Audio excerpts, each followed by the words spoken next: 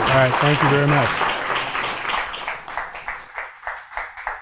Okay, the title of the talk is Ultramarathon Canoe Racing, but in many ways, certainly for this audience and for this location, this is a glance inside the brain of Scott Mansker, who is back there in the back, and who is the person who opened up this entire can of worms for the Midwest. So I think it's really important to point that out, and you're going to hear me refer to some of those early discussions with Scott, but that guy right back there is definitely the brainchild for this kind of insane development that happened. But I think that's an important way to start out this talk too, and is also to talk a little bit about why it is that Scott was interested in doing the race, why it is he contacted me, and why I was interested in doing the race.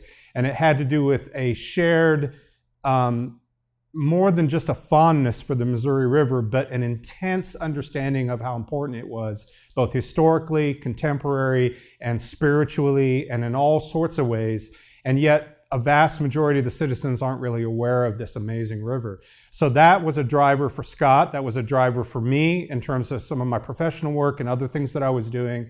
And so when he talked about this race, there was an instantaneous synergy, and it was related to and still is about the river. And the people that do this race come away changed, and their position, their viewpoint on the river is permanently altered, and almost always positively. In fact, it's even when they had maybe a miserable time, they come away with a fondness for the river. And I'll go into that a little bit later. All right, so another alternate title for this would be this one right here, all right? Because there's definitely no doubt about it that this is a little bit irrational to do the race. So let's talk about the history of this. And this is some of the races that Scott was aware of that kind of put this brainchild in his mind.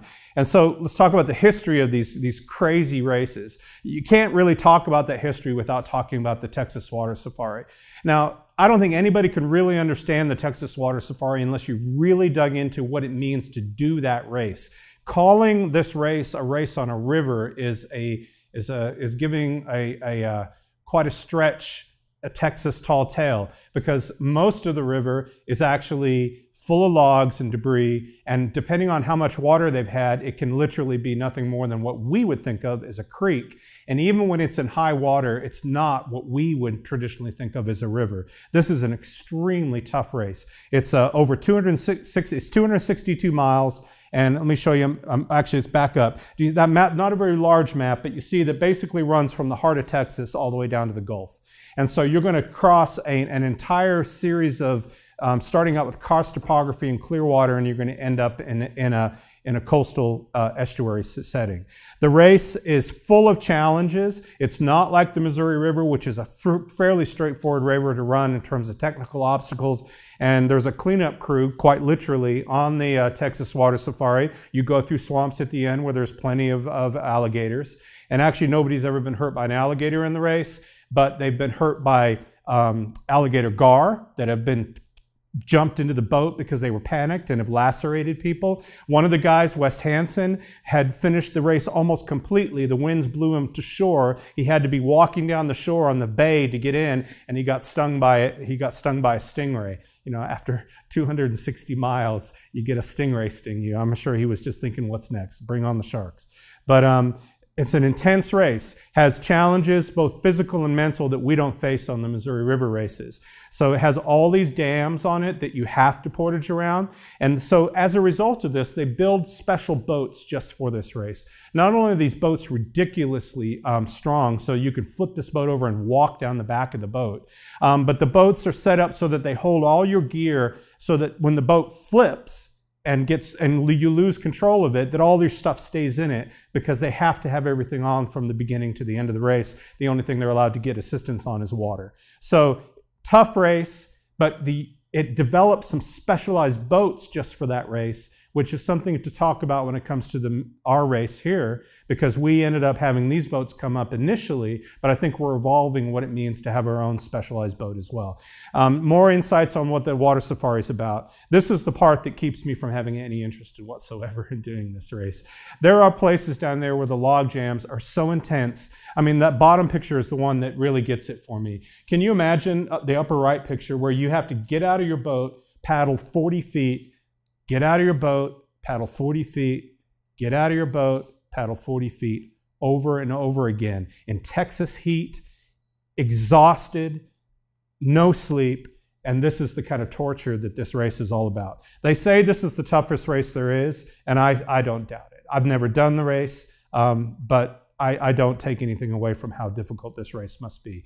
And again, develop some very specialized boats. A little hard to see, but also the reason they developed specialized boats is the standard boats just weren't making it. The boats tend to get destroyed in the Texas water safari. All right, that picture is a classic. This is from the very beginning of this. The Texas water safari has a steep history going all the way back into the 1960s, and that picture has so many things about that picture that if you look at it closely. One, the exhaustion. Two, these guys actually have rowing rigs on their canoe as an attempt to see if that would be a more efficient way to get down the river. That was abandoned. Most people conceded that that wasn't useful, but that was very early in the race as folks were trying to see who could make it down this race for the first time. The bragging rights associated with this race are intense, and they still are to this day. It's a very cutthroat race. All the correct ways to go and the sneaky little channels and all the insider information are tightly guarded secrets. All right, another race completely on the other spectrum in North America. Now we go up all the way up north, and this is a Yukon River Quest. This is a 444-mile race. The unique thing about this race is it happens in the summer, and it's basically transitions out of Alaska into Canada.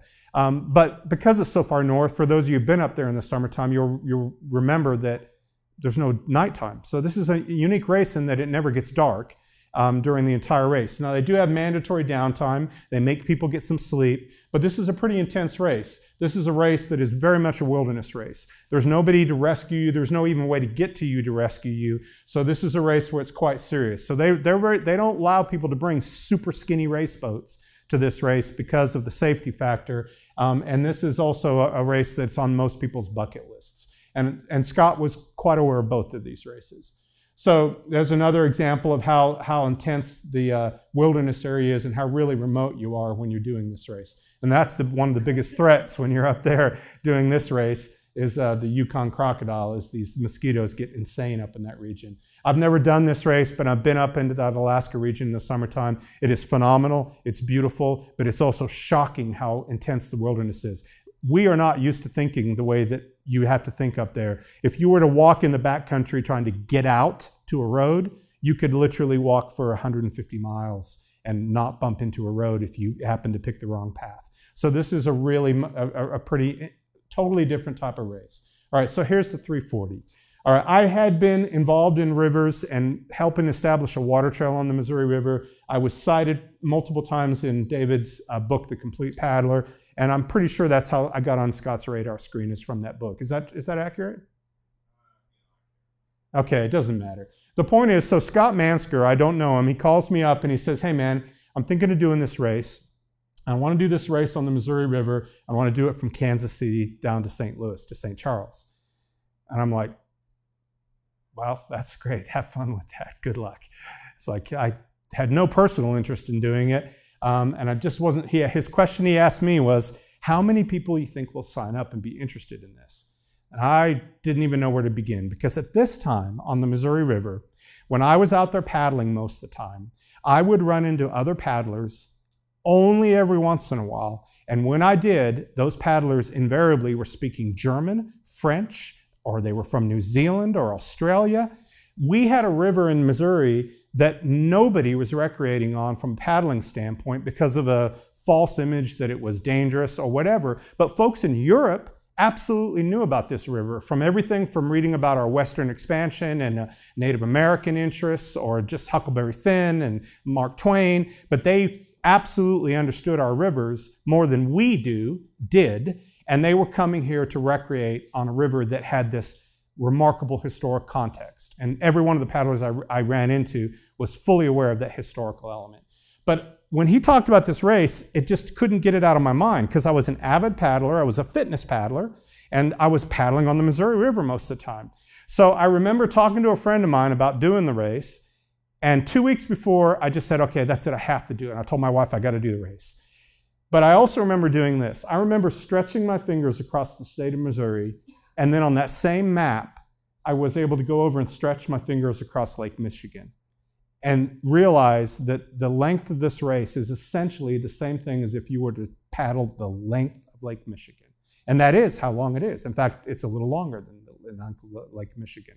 So this is truly a very difficult distance to understand what it means to paddle 340 miles nonstop. You know, most of us will drive across the state of Missouri and we get really ready to get out of the car by the time we've made a 2-hour drive. But when you've done that, you have not driven the entire length of this race. Because if you stretch this thing out, this is quite some distance. All right, so hang on a sec. Sorry, I'm going the wrong direction. All right, so this is the first year of the race. That bottom right-hand picture is the safety boat. That is the safety boat, all right? So that's Scott's boat, and you know, he stands up in that boat the whole time. So that crazy guy, you were into stand-up paddleboarding before it was even big, man. You just didn't know it. And so that was his safety boat, and I think there was 11 paddlers. How many paddlers were in that first 11 boats, 15 paddlers. All right, so I remember showing up to this race. I said I just told my wife I have to do it, and there's just a handful of people standing around. We're talking to each other, but we don't really know each other. And here's the safety boat, and that was going to follow us down the river, but it's a huge river, so I didn't expect to see Scott at any time during the race, and I didn't. And here's this guy, West Hansen from Texas, and he's got this carbon fiber super elite boat, and I'm like, have no idea how to even relate to that. There's another guy there who's running some website on race fitness, and so he's Mark Ules, right? I always mispronounce his last name. And so Mark's from Colorado, and he's got a high-end boat, and he's showing up. And so I'm feeling like a pickup truck at a NASCAR race when it comes to these two guys. But I also remember thinking to myself, they don't know this river. I know this river. Maybe that's an inside advantage. I was in a homemade kayak that I was on the river all the time with, but hardly a fast boat. You know, it's a touring kayak, and that was that first year. These guys took off like really quickly at the very beginning of the race. But what I want to point out is the guy up in the upper part there. I still don't know what this guy's name was. But this guy showed up in that boat, all right? So this is like a Dick's Sporting Goods boat, like 10 feet long, 2 dry bags with straps underneath, which kills your hull speed. Not that he had any hull speed in the boat like that. And this guy finished it, right? No, he only went 5 miles. Wait, I thought he finished it. Okay, I only went 5 miles. All right, well, I show the Red Bull can. I show the Red Bull can because the race, as it's grown over time, has these kind of crazy things show up. For example, one year, the race had some people who had a catamaran, like a sailboat, you know, and they had mounted bass boat seats onto it and torn the sail off of it, and that was the boat they were going to use. Now, those guys did finish, right? So the Red Bull one is another one. So we're in the safety meeting. I think it was the 3rd year. I look over, and there's this guy, and he's tapping his leg, and he's got like stacked cans of Red Bull, and he's just pounding it. And I'm thinking, you got to get a good night's sleep tonight because the race starts tomorrow morning and you're not going to sleep well from here until you're done. And he's just pounding these Red Bulls.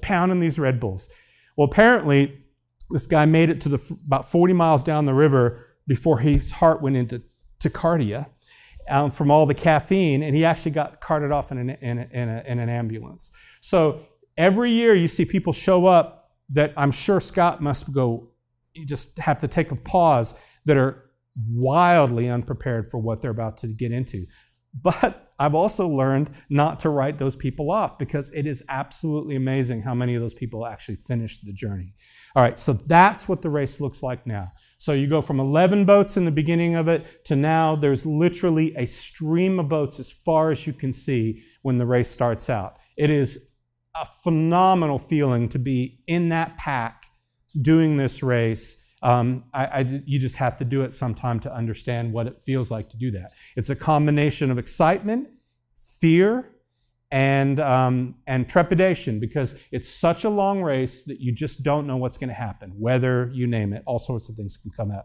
All right, but everything's bigger in Texas. This was sent to me by a friend who's now a friend, but that guy who was in the first year racing, West Hansen, sent me this picture. And the reason I put this picture up here is because the Texas boats have dominated the race throughout its history, and they still do to a large degree.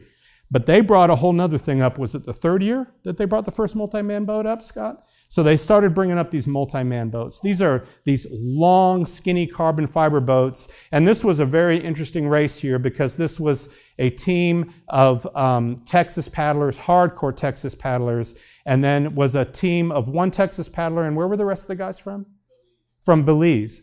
And this was a battle of attrition on who could make it down. And quite a few of the Belize paddlers ended up dropping out before the race was over, but that was quite a battle of wills. And they set a record that only just recently got broken. That record that year stood for quite a while. I'm pretty sure it was that year. All right, so personally, this race transformed what paddling meant for me. And the reason I bring that up is because my story is completely the same as multiple people in the state of Missouri now. So when you would go to the Missouri River Park, a parking lot on a boat ramp on the Missouri River, first of all, you wouldn't see another kayak.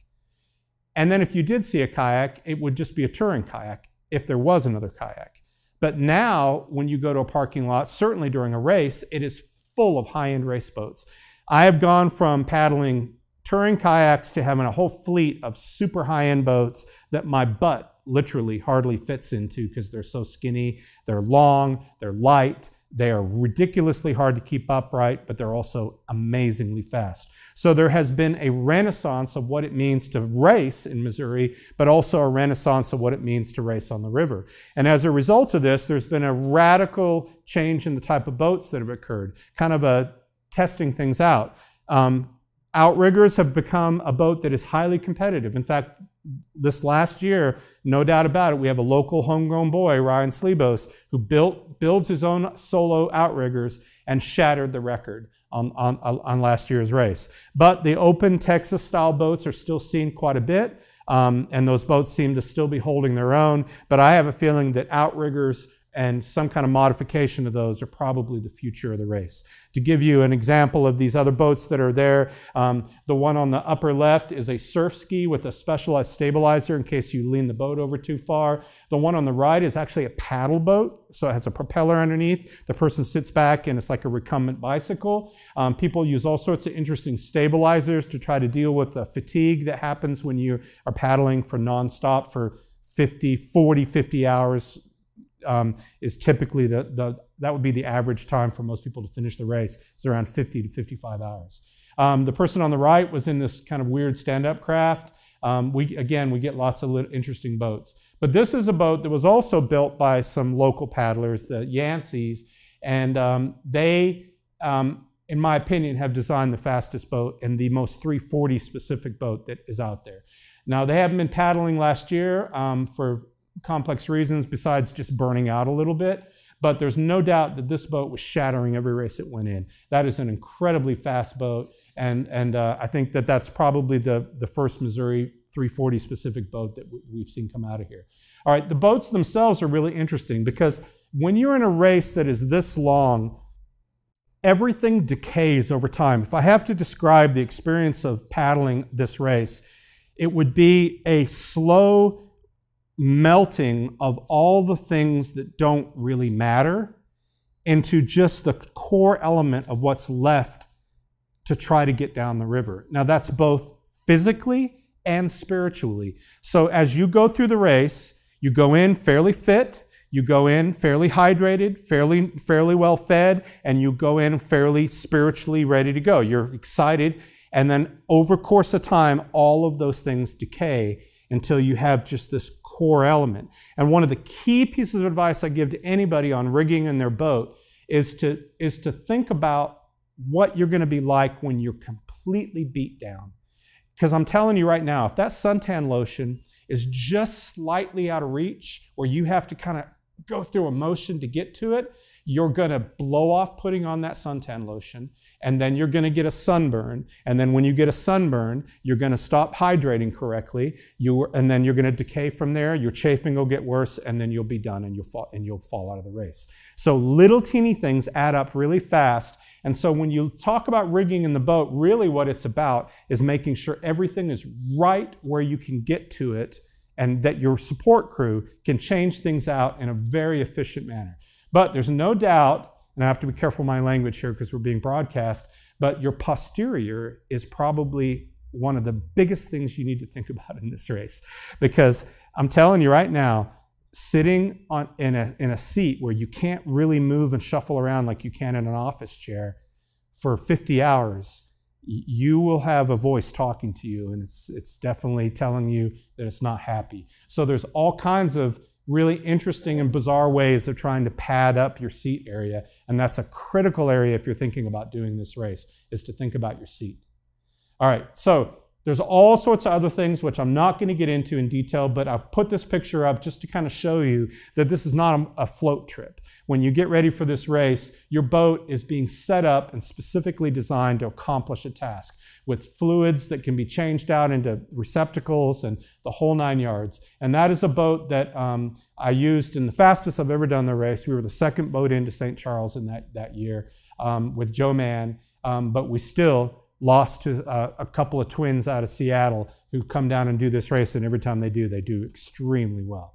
All right, stand-up paddleboarding has become more of a thing in this race, and you can't take it away from them. You know, when Shane, who's the guy up there in the upper right, first said he was going to do this, I was like, yeah, whatever, man. You'll never make it. Not only has he made it, but he's done it multiple times, but he's also not a normal guy.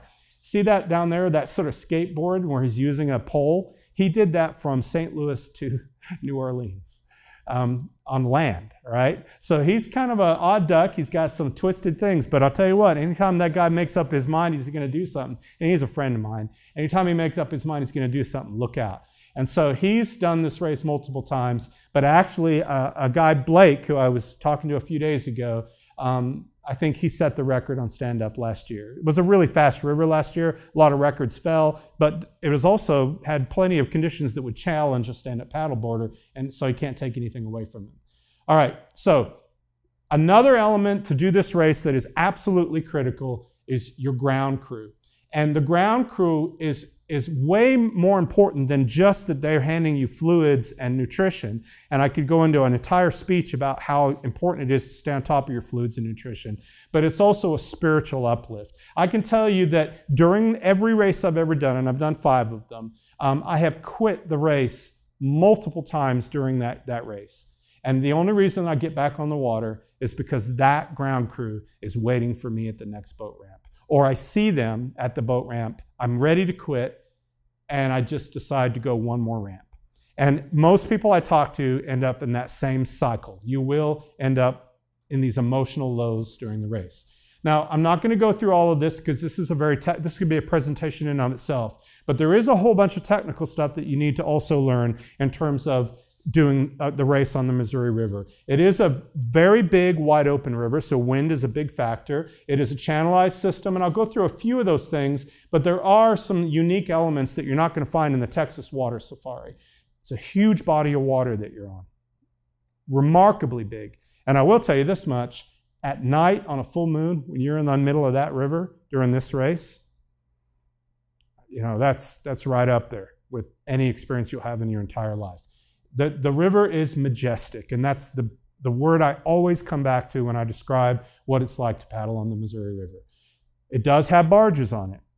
Not as many as it used to, and the barges do kick up waves, but they don't kick up waves that are so intense that it's going to disrupt your boat or cause you to flip over. The waves are something you'll have to factor into. You'll turn your boat into those waves, but pretty soon things settle down, and I have to dispel the idea that the barges will create waves so big that they'll flip your boat. The hazard of a barge is they can't steer out of your way.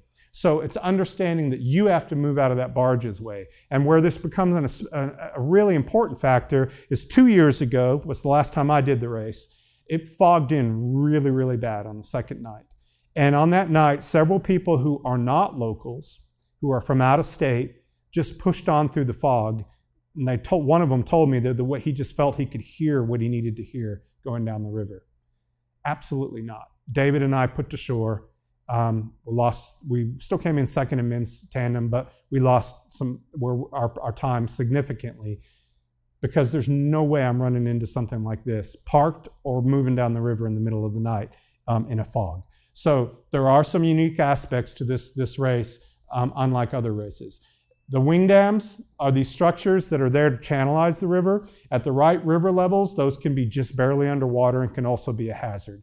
But a little bit of time on the river, especially with somebody who understands the river, and you'll get very quickly where you understand this. In fact, the bends and how things work are very, very engineered. The river is an engineered river. So one of the things that comes up is, where is the flow in the river? And I'm going to skip through these slides, but I do want to focus on this one right here.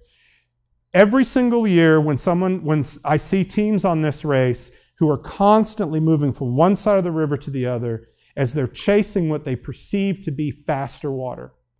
And especially out-of-state teams tend to do this because on a lot of rivers that aren't as channelized as the Missouri, there are much faster segments of water, and if you can stay in those, especially if you do it consistently over time, it can make a big difference on your total time.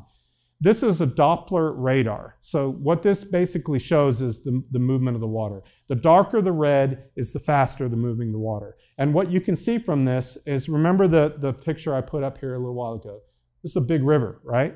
So when you go and look at this Doppler radar, it's pretty obvious that there is a continuous, very wide body of fast-moving water. You do not need to spend time getting all over the river trying to find fast water current. If you stay in the middle, when in doubt, stay in the middle, and if you stay on the outside of the bends, you'll be in the fast water. And the subtleties of moving a little bit one way or the other are really, in my opinion, not worth it. So that would be a tip I would give anybody who hasn't done the race, or even if you have done the race and you felt like you were chasing fast water, I just would encourage you to stop, because that's the science. It's not going to pay out for you. All right, so top 10 tips. Try everything out before the race. There's a real tendency the 2 weeks before the race to get on Amazon.com and start ordering all sorts of cool little things. You know, things that because you're nervous and you start ordering, you know, that cushion for the seat and this, that, and the other thing. You cannot do that. In fact, it always amazes me, people who buy a boat a month before the race. The reality is, I think you need to have your entire system down 2 months before the race. Everything is where it's going to be, and you don't change anything, including the shoes you're going to wear, the clothes you're going to wear, the shorts you're going to wear. You know, putting on a brand new pair of cool shorts that you bought from REI, might be that those shorts chafe you in the back. And that little bit of chafing is no big deal on a 20-mile float trip, but after 100 miles of twisting back and forth, that can become a tragedy. So everything has to be done beforehand. Chafing is a big deal.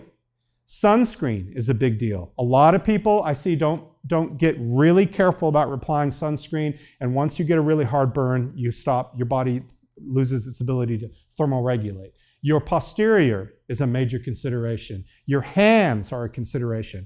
It doesn't mean you should necessarily wear gloves, but you need to think about it. A lot of times the ways to deal with hands that get really bad is how you grip the paddle. It's a technique issue. Again, we don't have time to it.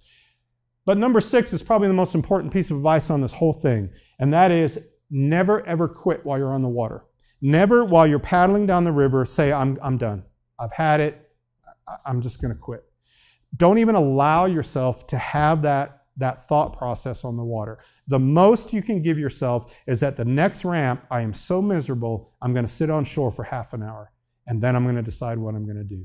Because I can't tell you how many people I have seen quit on the water, hit the ramp, they tell their crew they're done, their crew loads the boats, gets ready to drive out of the parking lot, and they go, wait, I think I can keep going.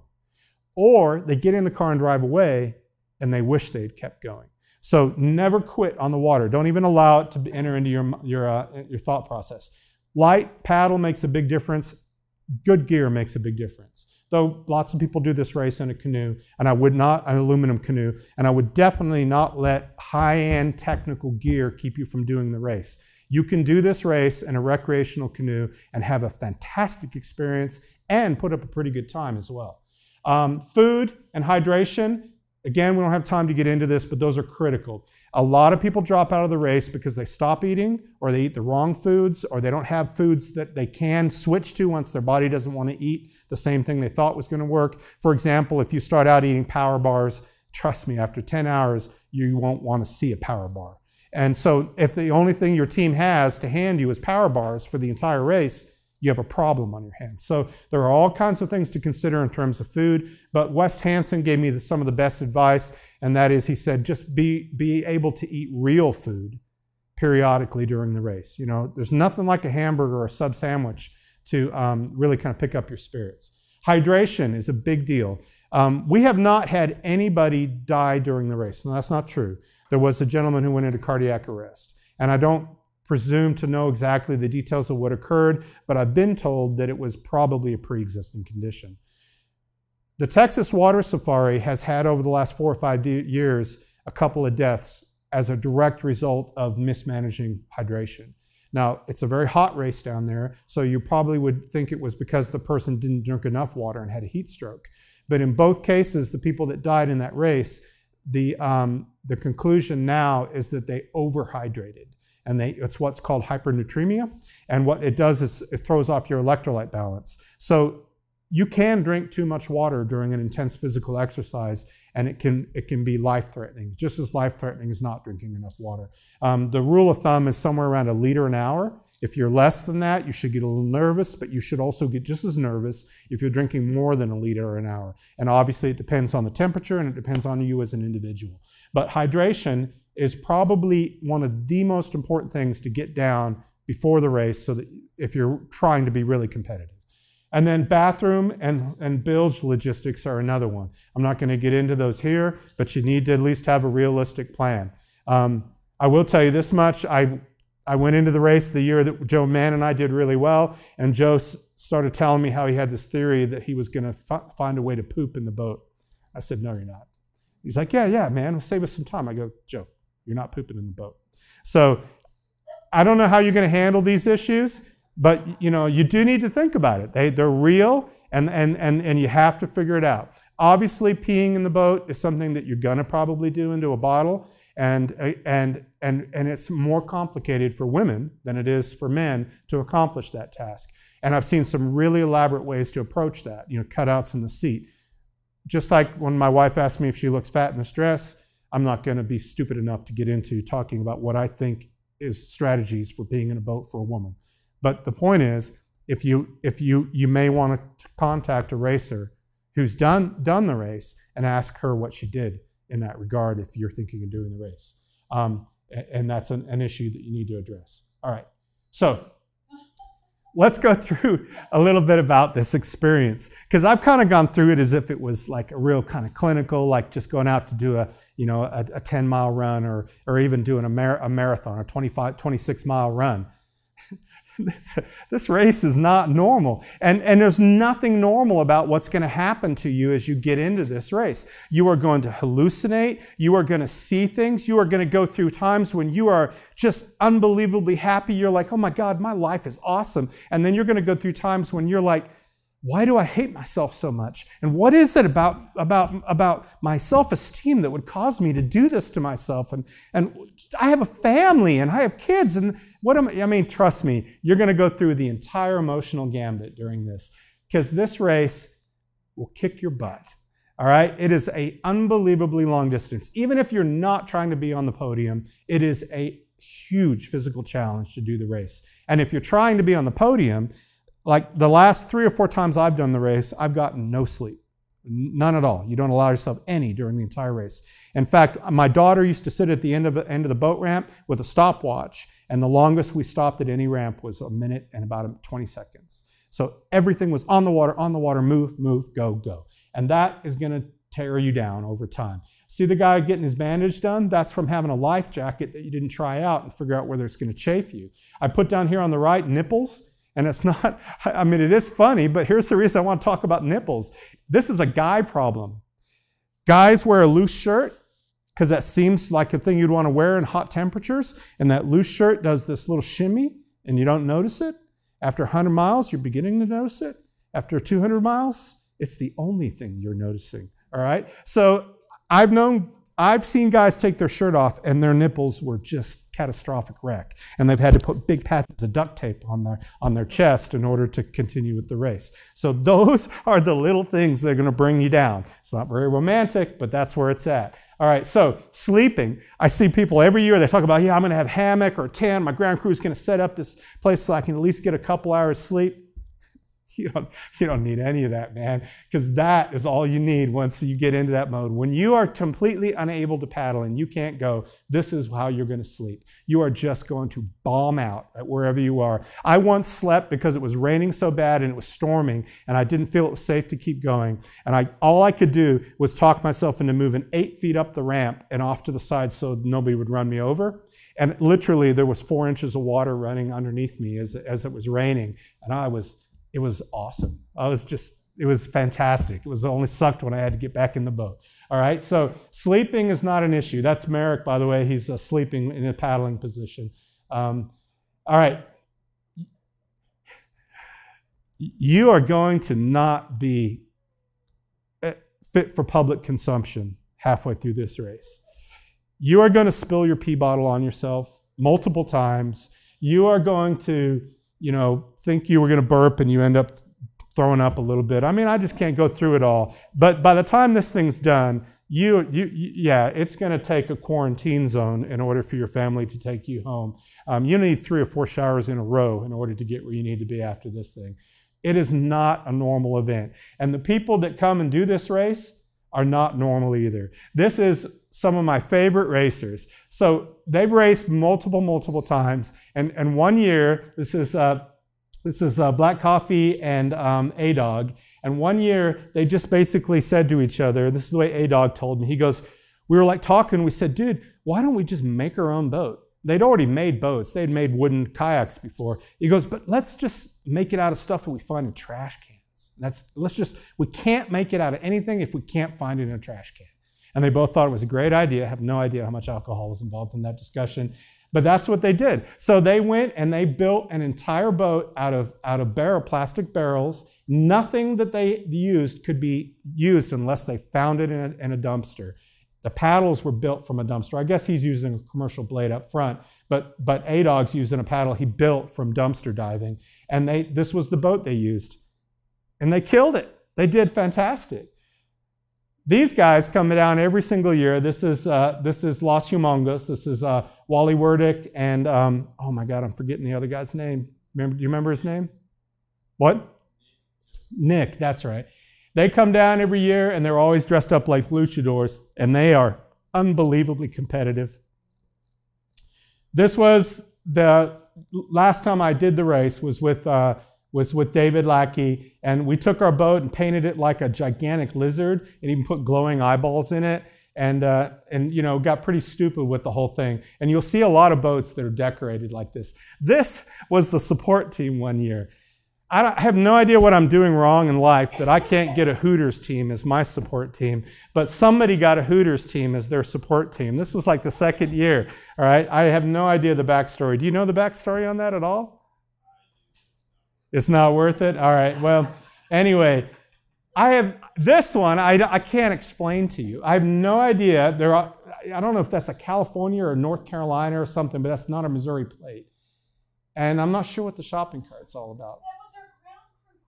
It is, okay. All right, well, it's probably brilliant in a really redneck kind of way. All right, so this guy, he was fast, man. He did really well in the race. In fact, his partner dropped out about halfway through the race, and he just kept paddling a tandem canoe by himself. Finished the race, still did it in pretty good time. He's from Texas.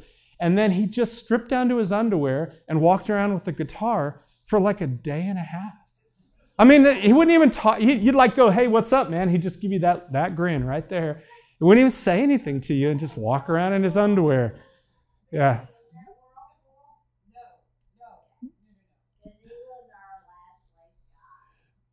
Yeah, so, I don't pretend that. You could have an entire slideshow just on 340 tattoos.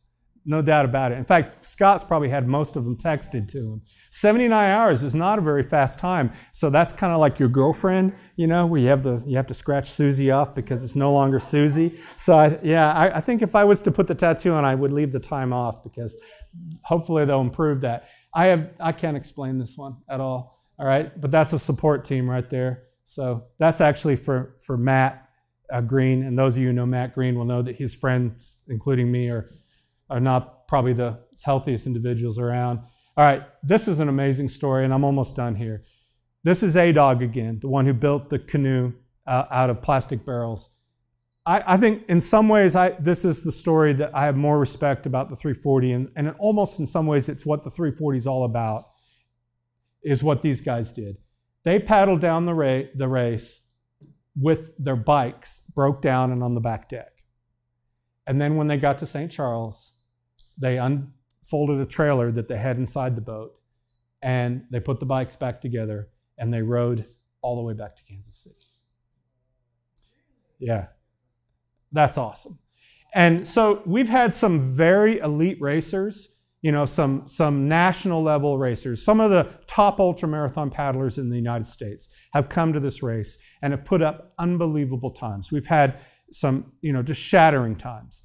The interesting thing is Missouri paddlers are starting to put up very competitive times, and now some of the records belong in Missouri paddlers' hands. But in general, we've had some world-class talent show up who have really just hit the bell on this thing.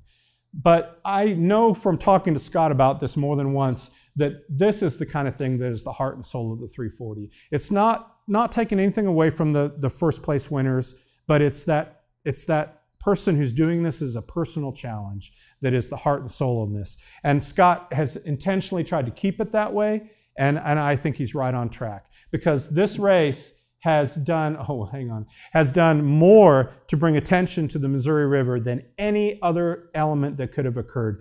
In terms of river cleanups, in terms of water trails, all those things were helpful. They were helping people understand the river, get out there. But this race has completely thrown the door open. And now, whenever you go out on the weekend and you go out on the river, you will see a handful of kayakers every single time, all over the place. And they're not all 340 racers. People see in an article in the newspaper, they see that people are paddling on the river, they see this race, they may not ever want to do the race, but they begin to have an interest in getting out there themselves for the first time. So I definitely think that Scott deserves a lot of credit for this, and I think this race has been kind of unique in that what it's positioned us for.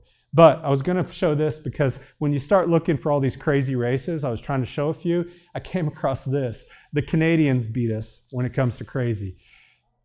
This is a race across a major wide river, and I don't remember what town it is. But what they do is as soon as they begin to get some leads, which is the open water, show up, they have this race, and they build these boats specifically for this race. And the whole idea is that they run the boat because they can run across the ice, but then they can jump in, and if they have to, they'll pick up paddles, but they almost never use them. And they actually race across this ice. Can you imagine how dangerous that is? You lose contact with that boat and fall into that water, you're not coming back up.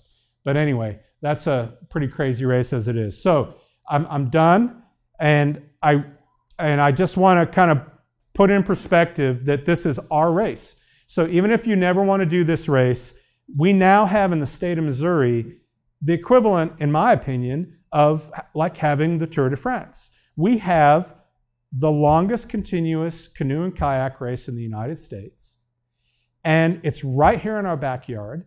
And the number of people who come from out of state and all the hotels that they get and all of the ground crews and all the gas stations and the food that they buy, the economic impact of this race is phenomenal. And it still is frustrating to me that the state as a whole has not woke up to what we have. But I guess it'll happen. We went through our 10th anniversary on the race last year, and it's now a fixed asset. This is a tradition in the state of Missouri, and your grandkids will be doing this race at some point in time.